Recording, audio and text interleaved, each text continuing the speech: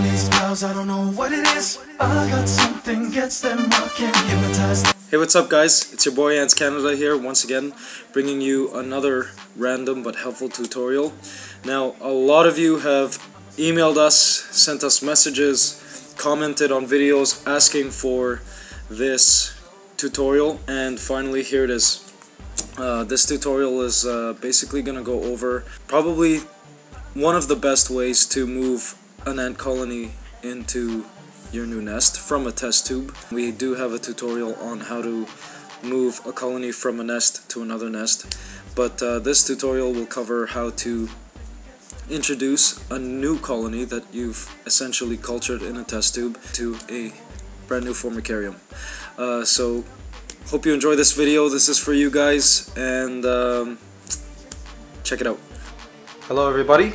This tutorial will cover how to transport your colonies and queen from a test tube into a brand new Formicarium. Now this Formicarium here is a large black habitat nest which can be found at our store at the AntsCanada Ant Store, AntsCanada.com. And this special nest has museum glass, which has low reflection index. You can see it's pretty clear there. And this nest will be a home to a growing chromatogaster colony. I'm going to go over how to efficiently move your colony from a test tube into a brand new nest. Now, ideally, you want the colony to at least be a few members, a few workers, because you don't want the queen to have to do all the work. It's usually helpful to have workers to split the labor. Now, what you'll need, of course, is a nest, and you'll need your queen and colony in a test tube, and you'll need a special tool like this. This is actually 2/3 of a product that we sell at the AntsCanada Ant Store called a AntsCanada test tube portal. Now, if you don't have a test tube portal, you may have to use tape or simply use cotton and wedge the cotton in between the empty spaces, but with our test tube portals it's actually very convenient and made a lot easier. Okay, so what I'm going to do is I'm going to attach this test tube portal to the nest. Now this opening here, I already have it connected to a tube with a cotton block at the end. It's actually more helpful if you have this connected to an outworld already, so that any ants that are left over or escape can be thrown into the outworld to join their family after.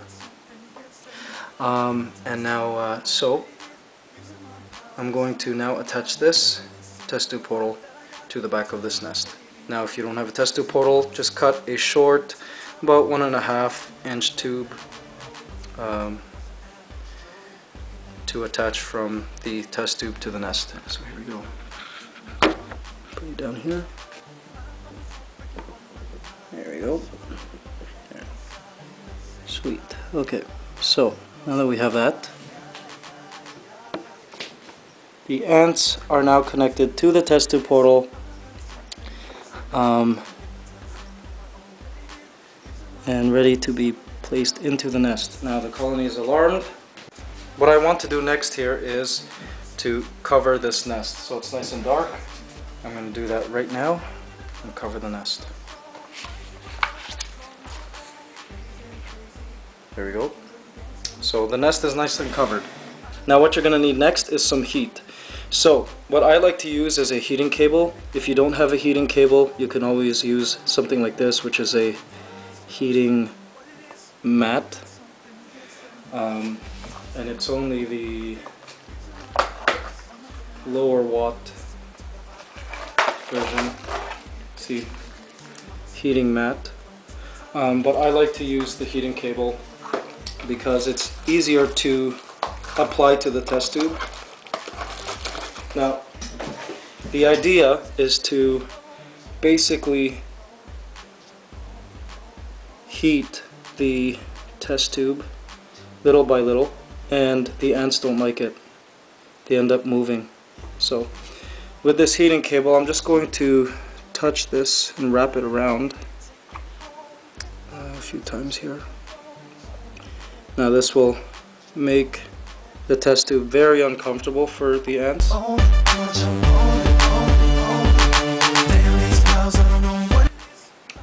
Okay, so what I have here is I've got the heating cable attached to the test tube simply by wrapping it around the test tube, and the ants immediately begin reacting to the heat and looking for a place to transport the young. Now if you leave this set up to run, the ants will eventually begin transporting the young and even the queen to much cooler areas, and ideally you want them to discover this safe haven you have for them. Now it also helps to water the setup, so I'm going to do that now. Let me water this setup closest to that entrance there. This of course is our state-of-the-art habitat nests with highly absorbent walls. There you go, that should be good. Now the ants will eventually find this moist area and say, look, I found a moist area and a cooler area and a darker area. Now you see how they've moved the brood away from where the heating cable is? Now as they do that, all you have to do is simply move the heating cable higher and higher. All it takes is one ant to discover the new home, and they eventually all mobilize. Really, it would be best to be patient and let the ants move in on their own, but you guys have asked for a method in which you can move the ants if they aren't, you know, induced by light or dryness to make the move. So heat is one way, but you should always keep a good eye on the queen and the rest of the colony to make sure they're not burning.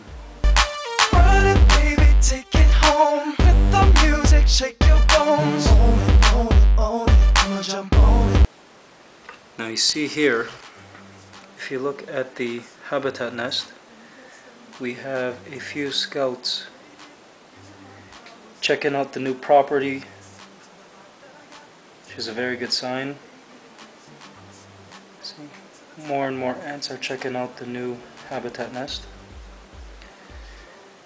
and eventually these ants will make their way back to the colony, who currently is looking for a new location to set up, and they'll move in. So let's continue to keep this covered here. The queen has already begun to proceed into the tube. That I got, turn it up, baby, they getting crazy. I'm a superhero, flying to the top. DJ spin it up. Okay guys, so it's been 24 hours and presently the ants have adapted the tube as their home for now, which is fine because you know, sometimes ant colonies aren't as open to changing locations right away, but eventually this colony will begin to make their way into the nest. So there you go, a successful move. Hope you enjoyed this tutorial. Thanks guys. And there you have it. So best of luck to all of you guys with your growing colonies. Congratulations again to all of you out there who have caught queens this year. during the nuptial flight. If you haven't, be sure to keep your eye open still if you live in North America, because they're still flying. You know, up until September, you should be able to find queens. This method described here, using heat to move your colonies, should be done with care and under close supervision, because you don't want your ants to cook. So you just gotta basically be there throughout the whole process. Make sure ants aren't acting funny, ants aren't flipping on their backs, and you know, weird things like that, because you don't want to kill them. And of course, too much heat can essentially injure and possibly kill the brood, which you don't want. Hope this is helpful to all of you guys, and thanks again for all the support. If you haven't yet, be sure to subscribe and join the AntsCanada YouTube family. Thanks again, guys. Take care. They getting crazy. I'm a superhero flying to the